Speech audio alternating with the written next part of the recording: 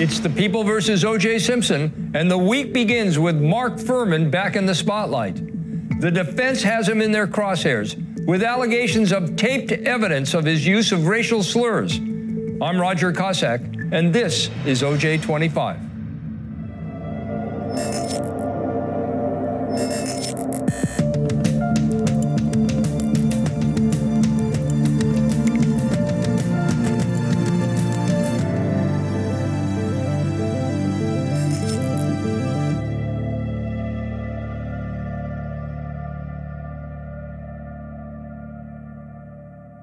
Back on the record in the Simpson matter, the jury is not present. Record should reflect that this morning the court held 2 in-chambers meetings with counsel, specifically with regard to an issue that has been raised by the so-called Fuhrman tapes.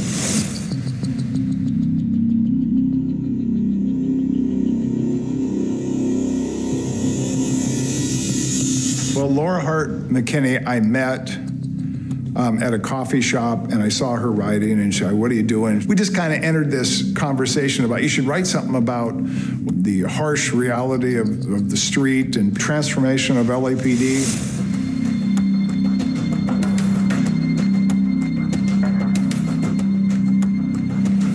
This is a blockbuster. This is a bombshell. This is perhaps the biggest thing that's happened in any case in this country in this decade.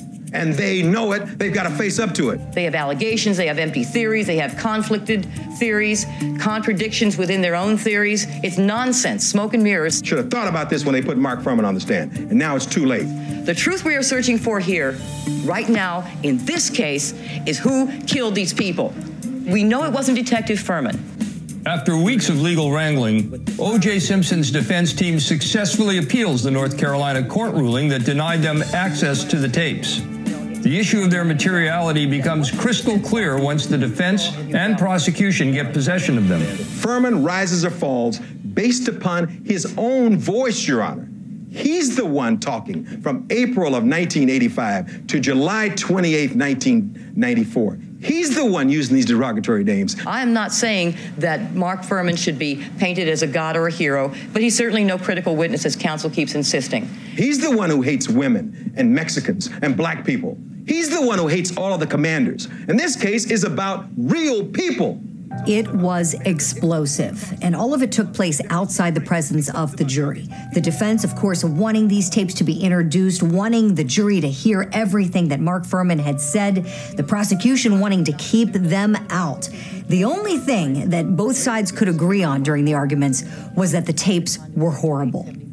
We have checked these tapes out, and there are at least 30 times when the so-called N-word is used to refer to either suspects, regular citizens, city council people, in disparaging terms. There are at least 17 instances in these tapes in which Fuhrman, Detective Fuhrman, admits or approves of planting, manufacturing evidence, lying, or covering up police misconduct. At least 17 instances. They want to manipulate this jury so they will look at only the villainous accusations made against Detective Fuhrman. We have a big bad boy for you here who said terrible things and possibly done terrible things. That's what's important here. It would be if he could have done anything to impact the evidence in this case, but he could not. In these tapes, Mark Fuhrman indicates, "I am the key witness in the trial of the century. If I go down, the prosecution's case goes down. It goes down, and he says, bye-bye." And that's what they're faced with, bye-bye. What we vouch for in terms of Detective Fuhrman, in terms of everyone in this case, is that no one planted any evidence at any time. For more than a year, court TV producers have sat in the courtroom taking thousands of pages of notes about everything that happens within those 4 walls. But they have heard nothing like the arguments over the Fuhrman tapes.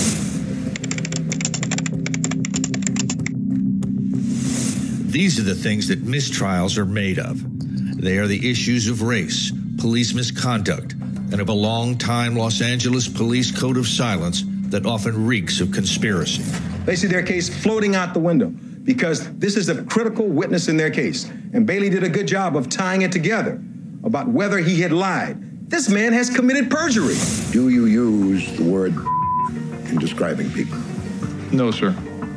Have you used that word in the past 10 years? Not that I recall, no. He talks about destroying people's driver's licenses and then arresting them. He talks about choking out people because they're black. When he talks about how you stop a black man, and he uses the derogatory term, in a Porsche, and he gives tips for stopping individuals. When he talks about how you lie to implicate people, you just arrest them because they're black, and he doesn't use the word black.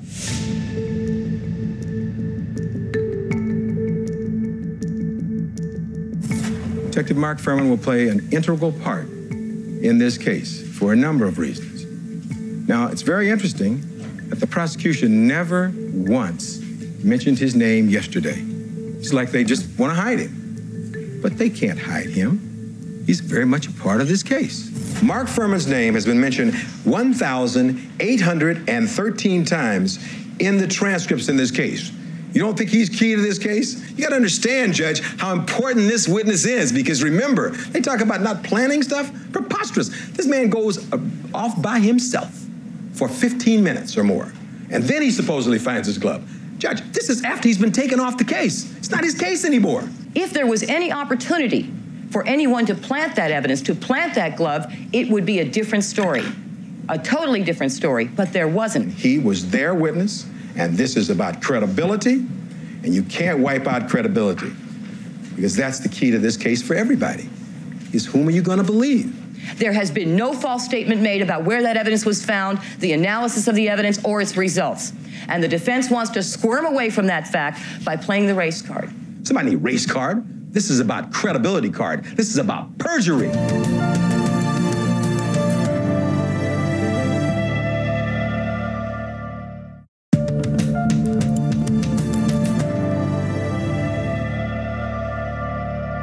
Counsel for both the prosecution and the defense have advised the court that their review of these tapes indicate that Mr. Fuhrman apparently has made comments that are disparaging of this court's spouse, Captain Margaret York of the Los Angeles Police Department. I knew Peggy York. She was a homicide detective, too, and she was a very good one. She was very good at what she did. She came up the ranks from policewoman, and then she took the sergeant's test when they allowed police women to actually become field officers. She came to West LA, and I was working a plainclothes unit, and it was at the height of affirmative action. A lot of us were very vocal about it because, you know, the reducing of standards. You're going to take on a woman who just happens to be the wife of the judge and say what he said about Margaret York,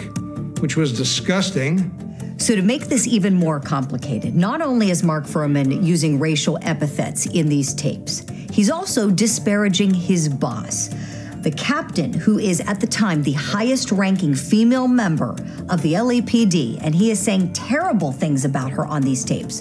That woman is also Judge Ito's wife. It's further been indicated to the court that there is a possibility that the prosecution will call Captain York to testify as a witness in this matter with regard to the credibility of Mr. Fuhrman. Now, you have the prosecution rightfully concerned about this conflict of interest and Judge Ito hearing these horrible things that the state's witness is saying about his wife, raising the question, can the judge be fair? And at this juncture, the judge has already heard 8 months of testimony. This is a mess.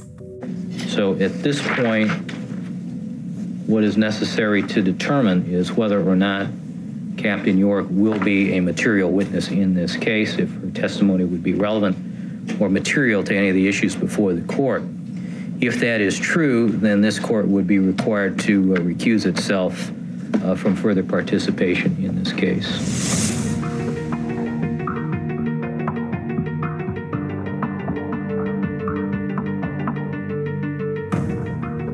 The only reason you know about your wife being in these tapes, you know why? Because yesterday, Ms. Clark went up there and told you about that.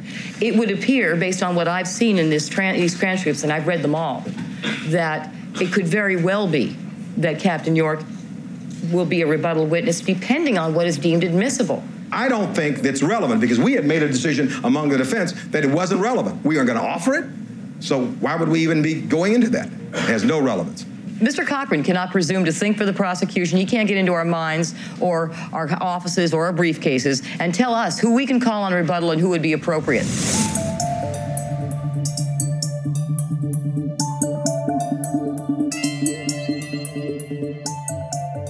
What I'm asking you to do is to receive a redacted version of the tapes. The issue you have to make is whether or not these, what he says is material. When he calls somebody the N-word, Judge, and it's in the last 10 years, and it's his voice, and he's speaking about how he feels about black people. One of the incidents that has racial undertones to it directly involves Captain York. It'll make the rebuttal extremely germane, and it goes right to the heart of the issue. And that very incident kind of describes the entire people's argument as to why these tapes should be deemed inadmissible, as to why they're not material, as to why this is a red herring. And we will be forced to put that on in response to the defense use of these tapes. Is Marsha Clark going to have the gall, after we play these tapes for this jury, to stand up before this jury and say, well, he didn't use the N-word. He didn't talk about throwing people downstairs and breaking their necks. He didn't do all that stuff. And Margaret York can tell us. That's preposterous. That is preposterous. It's not going to happen. You know it's not going to happen. The truth of the matter is that I think that what the defense wants to do here is hold this issue over the court's head, hope that the court will be inflamed enough by the mere knowledge of the fact of the allegations to either rule that the tapes come in more than it ordinarily would, or bend over backward in favor of the defense to show how fair it can be, or bend over backwards to take revenge against Mark Fuhrman.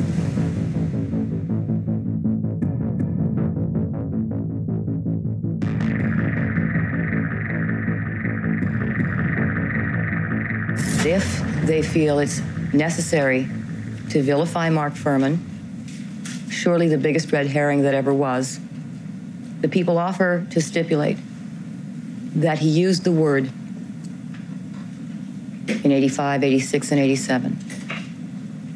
And I think that fairly gives them the opportunity to impeach him on a matter that is collateral at best, and yet would allow us to proceed with this trial without the need for total recusal.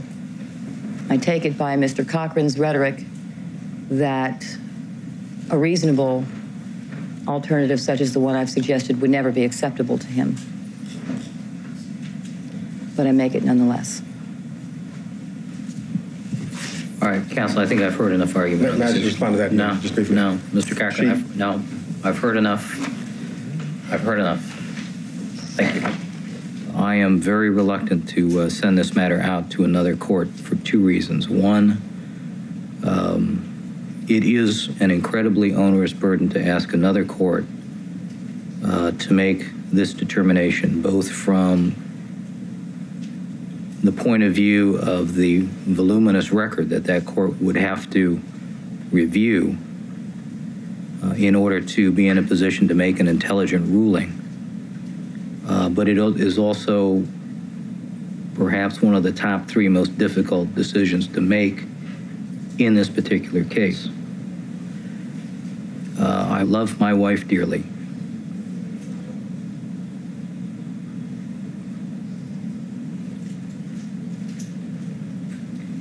And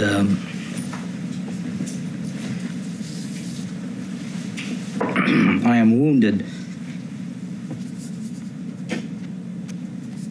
by criticism of her.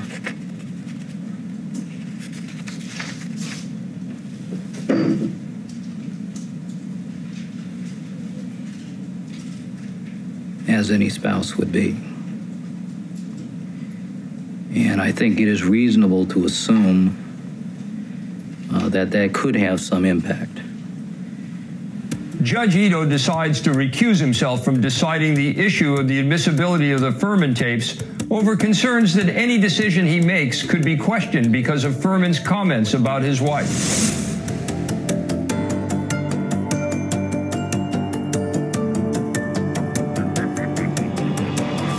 We've had extensive discussions upstairs, consulted with appellate attorneys, and reviewed the case law as well. it would appear, based on consultation with everyone, that the only road to take is to not to waive any matters in this court and to proceed with a complete recusal from this point forward. I would like the opportunity to brief this further. If there is some attempt by the people at recusal, then different things kick in. They have to agree that the Judicial Council makes assignments and those sort of things. And so we need to hear from them where they are so they can tell you to your face what they want to do. This has been the subject of continual and ongoing discussion in the office, Your Honor, and I'm asking leave of the court for this evening to brief it out and to make sure of our position and to present it to the court tomorrow in a cogent fashion and to solidify the position of the people in this matter.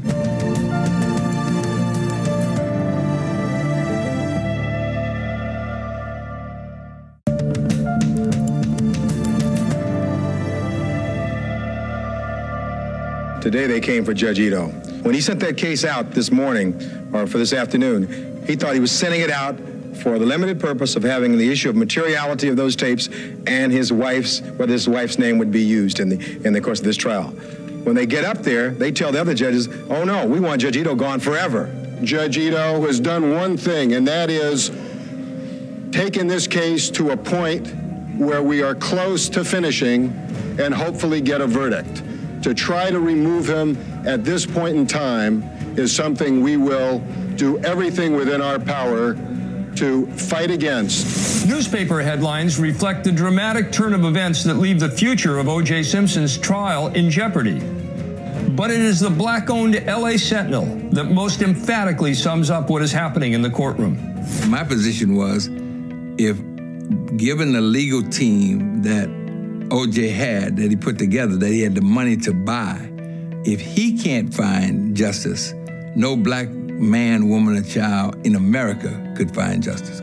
By the time that Mark Fuhrman emerged as a pivotal witness in the case, it was pretty obvious in mainstream coverage that race was becoming a key prism through which the case might be decided. We're not playing any race card or whatever here. We're playing a perjury card. When Marcia Clark said, we'll stipulate, he used the N-word. Well, it's more than that. He used the N-word more than 30 times. It's the 17 times in those tapes that he talked about framing people or setting up people. All right, back on the record in the Simpson matter. Mr. Simpson is again present before the court with his counsel, Mr. Shapiro, Mr. Cochran, Mr. Blazier, Mr. Allman, Mr. Neufeld. People represented by Ms. Clark and Mr. Darden. All right, Ms. Clark, you asked leave of the court yesterday afternoon to do some additional research and to contemplate your position in this matter. What news do you have to bring to the court?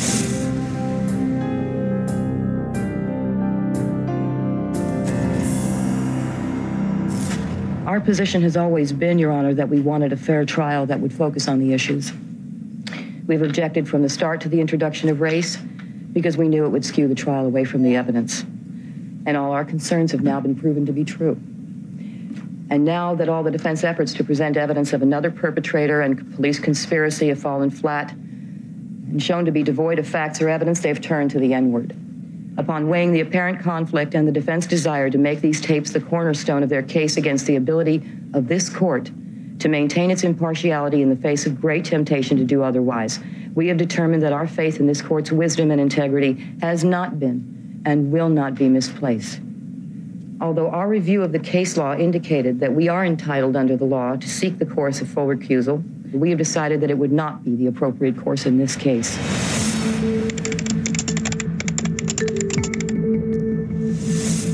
After the prosecution announced a complete change of heart with regard to Ito's recusal, Ito rules he will not disqualify himself from the trial and will refer only the matter of the relevance of his wife's testimony to Judge John Reed.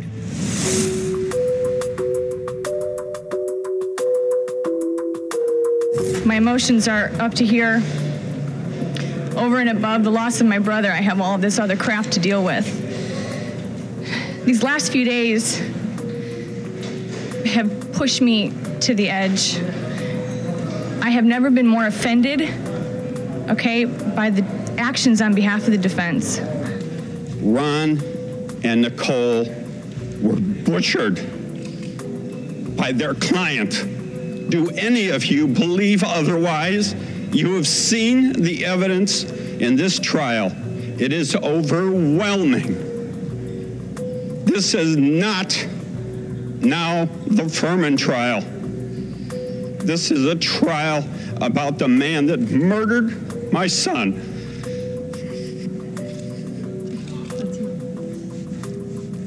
How dare they take the position that all they want to do is prove perjury.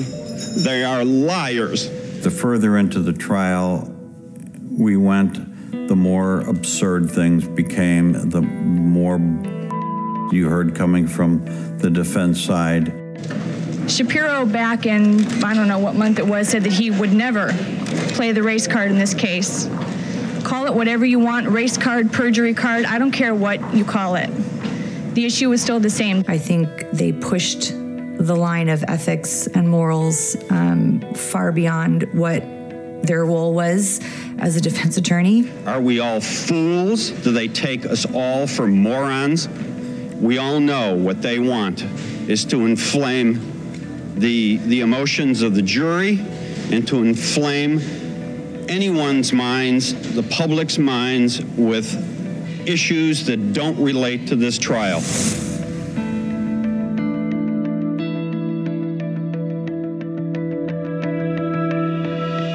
Mr. Simpson, if the court will allow me, wants this court to be aware of the fact that certainly he, along with all of us in this courtroom, his heart goes out to the families and the victims of this case. He is also a victim in this case. I reject totally supposed feelings of people that on an everyday basis would do anything under the sun, including cheating, lying, reporting mistruths, all for the purpose of making certain that their client goes free. They've had ample opportunity since June 12th to say anything to us, which they have not done. So to stand in open court and pledge their sympathy to the judge is ridiculous, and it's offensive to me, and it's offensive to our family, and insulting. These are not people who are interested in the truth. These are people who are only interested in seeing their client go free, and they will do it at all costs. And we try to conduct ourselves in a way throughout regarding the families of these victims. But we have a man who from the very beginning has maintained his innocence.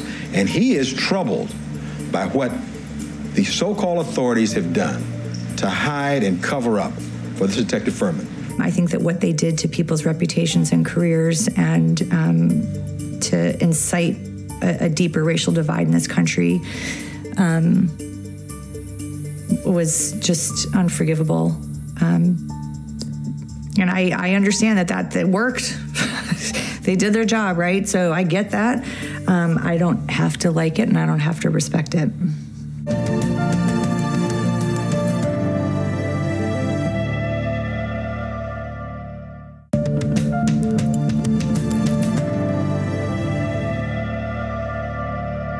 As OJ25 continues, the two sides get personal. Defense attorney Robert Shapiro and prosecutor Christopher Darden go after each other in open court. At issue, fallout from the attempt by the prosecution to get Judge Lance Ito removed from the case. Mr. Shapiro. Yes, Your Honor. I'd like to respectfully request permission for myself, Mr. Cochran, and Dean Ullman to address the court to put on the record what took place in chambers this morning, not as advocates, but as witnesses, so that we can have an accurate record of what took place, because we think this is crucial to the trial.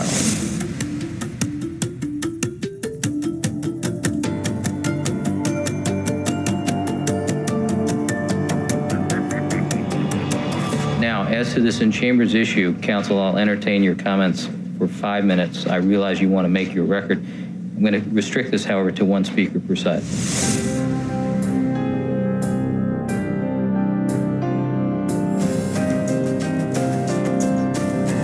Your Honor heard this morning from Ms. Clark about ethical responsibilities and why they had to pursue this remedy and approach you like a doctor would a patient who had a malignancy.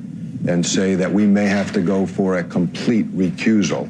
That was behind your back. That was done in front of Judge Reed after they knew you had sent it out for a limited purpose. But the true reason of why they sought your recusal came out in an honest and frank discussion by Mr. Darden today in chambers. He said, Judge, I haven't vented in a long time, and I'd like to vent. We think you've been unfair with us. We think you've been unfair to the prosecution. It started with Mr. Kellberg. You cut Mr. Kellberg off. You allowed Mr. Cochran 6 days of cross-examination, and you would not allow Mr. Kellberg cross-examination. We have to quit at this point. This is the last area, as I said, hopefully 5 minutes. You know, I can't control the length of the answer. You just heard the reaction from the jury. We're going to quit now. Mr. Darden said, you embarrassed Mr. Kellberg. You ridiculed him in front of the jury, and we don't like that. You also continued to do that with Ms. Clark. Ask him a contemporaneous question. What's his opinion about whether or not that would have been a useful scientific technique at that time on those samples? I was just about to get to that. Let's try the Simpson case sometime today. You cut her off. You vilified her in front of the jury. We don't like that.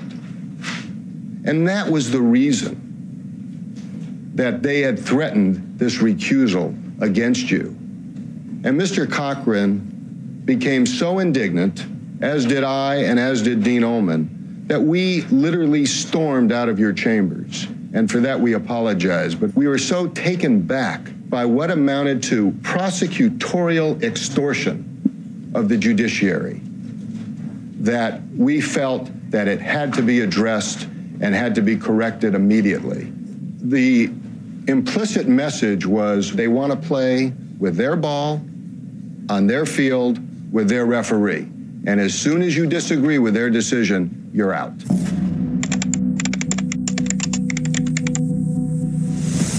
Darden parried Shapiro's accusations with indictments of his own against the defense. He charged the defense with a year-long extortion by promising at the start of the case not to introduce race into the trial and reneging on the promise over the past few days.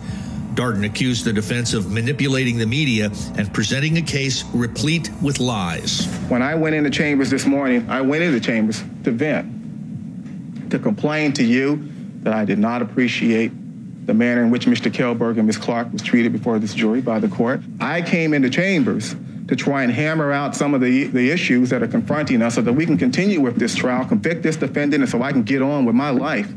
When they talk about unethical conduct, I think it's unethical to present a defense that is based completely on mistruths, lies, and deception. And that is what they've done throughout this case. I think it is unethical for counsel to hold press conferences in this courtroom and downstairs on the first floor and tease the public and tease the media by throwing them bits and pieces of the contents of these tapes, arousing the public, arousing a certain element, certain parts of the public, inflaming their passions in an attempt to exert political pressure over you to admit the Fuhrman tapes that are largely, if not completely, irrelevant to the issues at hand. The issue here is Kim Goldman, Patty Goldman, Fred Goldman, and the Brown family. The issue here is whether this defendant killed Nicole Brown or Ron Goldman or not. The issue here isn't my ethics. The issue here isn't racism. The issue here isn't Detective Fuhrman. And it isn't their egos and how much money they can make or how many talk shows they can appear on. This case is a circus, and they've made it a circus. And I know that you've tried to do everything you could to prevent that. And so have we. Now, if Mr. Shapiro and Mr. Cochran want to refer me to the state bar, fine, because when this case is over, I'm going to be referring defense attorneys to the United States Attorney's Office.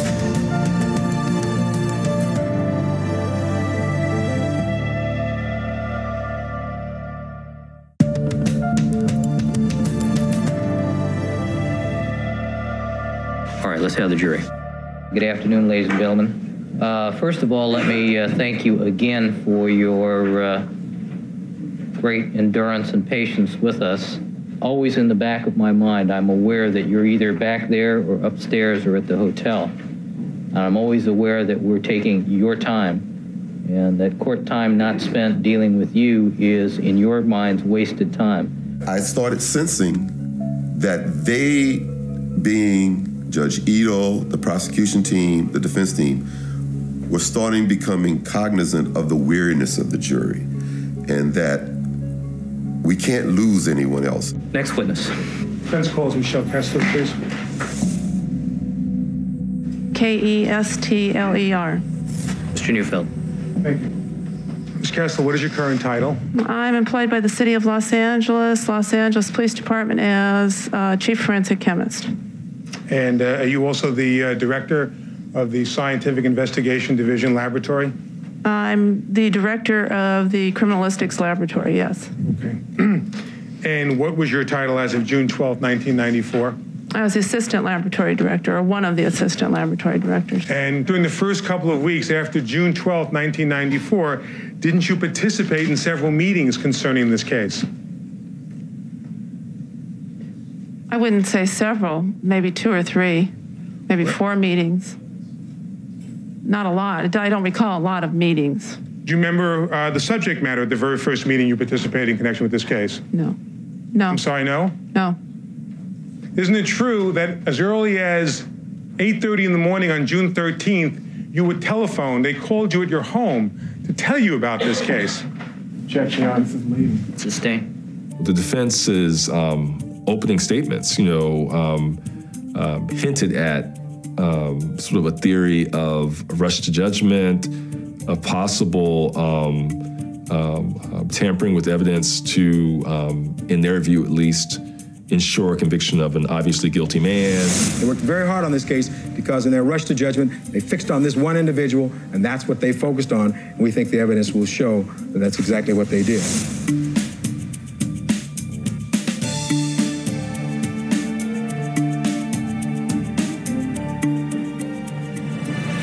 About how many cases did your laboratory handle last year? Now, are we talking about crime scenes? Cases in which your laboratory became involved initially because it was a crime scene that had to be processed, and then items were brought back to the laboratory and analyzed.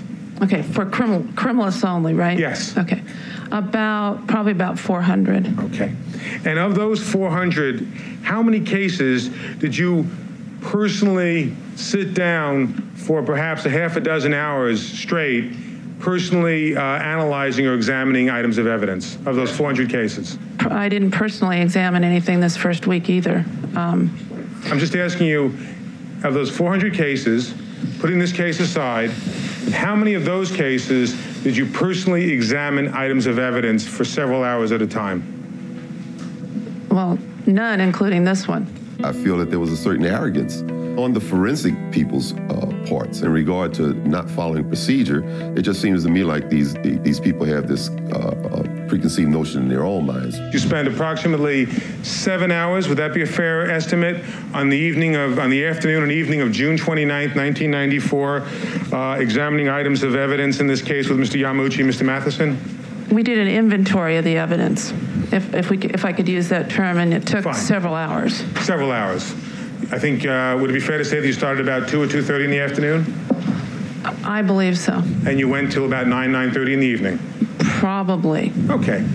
Now, my question is, on how many others of the 400 cases that your laboratory processed in the last 12 months did you spend 7 hours back in the laboratory personally inventorying the evidence in the case?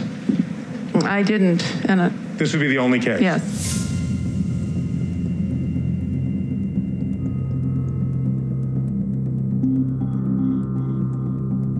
As the director of the Criminalistics Laboratory of the Los Angeles Police Department, you were Dennis Fung's boss, is that correct? I was his ultimate superior, not immediate supervisor by any means. Did you review the property reports that were prepared by Dennis Fung in connection with this case? I can't remember if I reviewed all of his property reports or some of them. We've looked at them off and on for item numbers, and I don't remember if I've seen all of them. Dennis Fung is one of those names we heard time and time again in this trial, and here his name's coming up one more time. Surprisingly, for what? The collection of evidence, and the defense trying to destroy the way in which it was collected and mistakes that were made along the way. And now they're doing it through his supervisor. She's realizing on the stand about more mistakes that he made. 187 of the official property reports filled out for items 1 through 14 in this case, which would be items taken at Rockingham. Could you take a look at that? Yes. And I believe you said a moment ago that it's required that these reports be filled out accurately and completely. Is that right? Yes. Was any remedial action taken with Dennis Fung for his using the incorrect dates repeatedly in this report? Incorrect dates? Well, Sustained. Let me ask you this. Do you see where it says what date these property items were taken into custody? Oh, I hadn't even noticed that before. I thought the defense very adroitly went after the collection of evidence, and there were mistakes that were made. You see where it says that they were taken into custody on June 12th, 1994? Yes. That's not correct, is it? I don't think so. It's June 13th, right? Okay. And in fact, on page 3, take a look at page 3, would you? There, Dennis Fung wrote that all these items were collected on June 14th, didn't he? Oh, yes, he did. Did it change ultimately what evidence was found? I don't think so. But in terms of specific techniques, things could have been done better.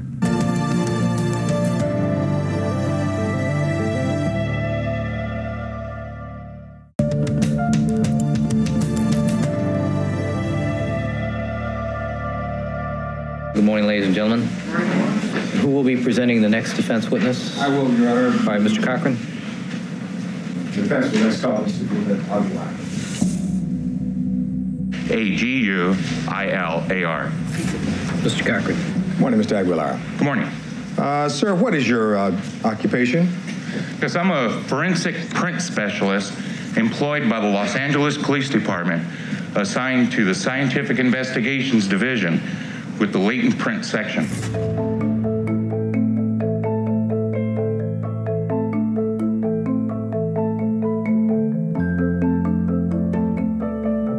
In connection with the Simpson case, would you tell the ladies and gentlemen of the jury what role you played in that regard, sir? Yes, in this case, I did all of the comparison work. I compared all of the fingerprints that were found at the crime scene to known fingerprints or to inked fingerprint impressions. With regard to any of the prints lifted from the Bundy crime scene, those prints were compared with Mr. Simpson's prints, and he did not make any of those prints. Is that what you're saying? Yes. And that determination was made on June 13th of 1994. Is that correct? Yes.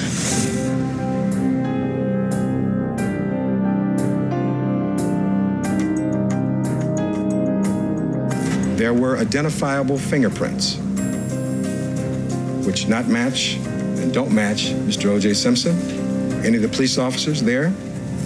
Did you go out and try to take and get the prints of everybody who you knew had been at the scene on or about the early morning hours of June 13th of 1994? Yes, we tried to get everybody's fingerprints. And altogether, there were some 58 names that you ran or checked?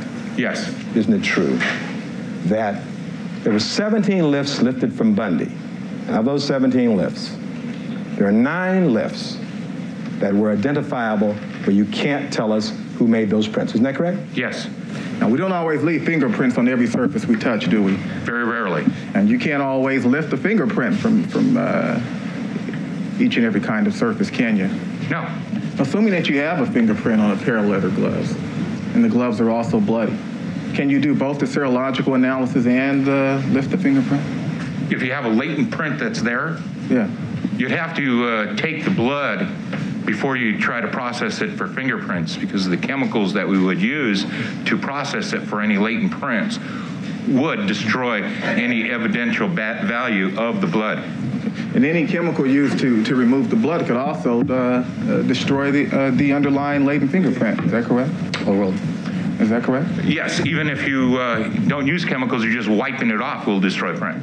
What are the chances of lifting a latent print off of a pair of leather gloves? Sustained.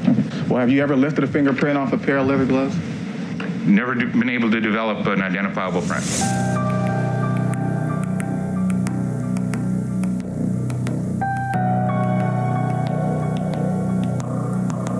Fuhrman made a claim about a bloody fingerprint on one of the rear gates. And is that the rear gate where you just described seeing the blood droppings on the lower rung and the middle, and then the smudge on the latch? Yes. And what else were you able to see on that gate, sir? Not at that time, but later I saw a partial possible fingerprint that was on that knob area. I saw Tom Lang with the murder book open. And so I walked by and go, hey, Tom,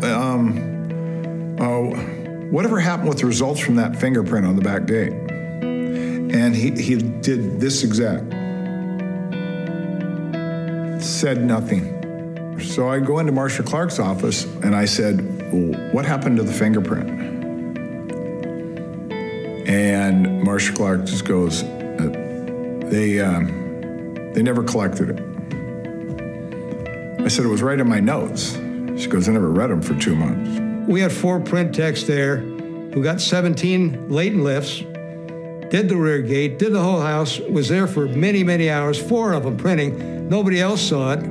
He didn't point it out during the walkthrough. It was nonsense. It was on a piece of brass, and it was in red blood. And it was probably 15 points plus, if not more. Then you said here, possible blood smudge and visible fingerprint. Can you describe what it was you saw that caused you to write that?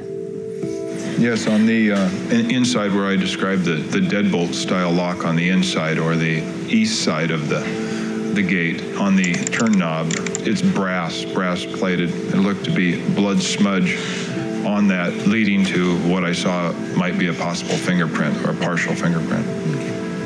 And so you made a note of that? Yes. She was trying to get me to testify that it was only a possible print, so it didn't have to really have any impact negatively on the investigation, and also a place where the defense couldn't find another hole where the investigation was sloppy. The defense wraps up the week trying to prove O.J. Simpson wasn't at the Bundy crime scene on the night of the murders.